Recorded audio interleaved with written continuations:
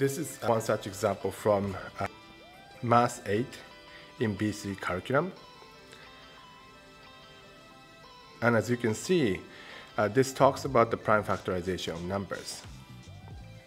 And all I talk about in lesson is what is prime numbers. We can separate the positive integers in primes, and how do we separate, for example, number 6. And that's all I talk about for the first 5 minutes. And after that, they do that question I just showed you. So after the short lesson, they go through this sequence of questions.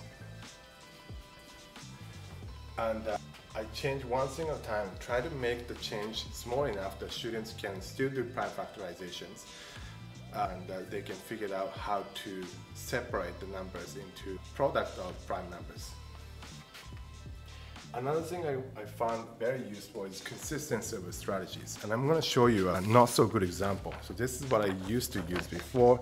Again, a Math 8 in BC curriculum, and you can see even though the questions are changing a tiny bit at a time, some questions are asking a square root of a perfect square, and some questions are asking an estimate of a square root of numbers. So every once in a while, if you ask students to shift their strategy of problem solving a bit, it creates a little bit of frustration, a little bit of challenge for them, which can be a good thing, but you just want to be mindful that every time you shift your strategy, there's this level of frustration could happen.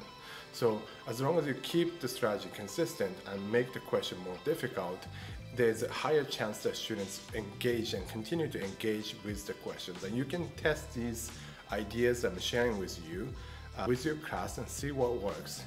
At the end of the day, this is the 3 things that I found for creating your synthesized questions and to make it work and make it engaging for your classroom experience.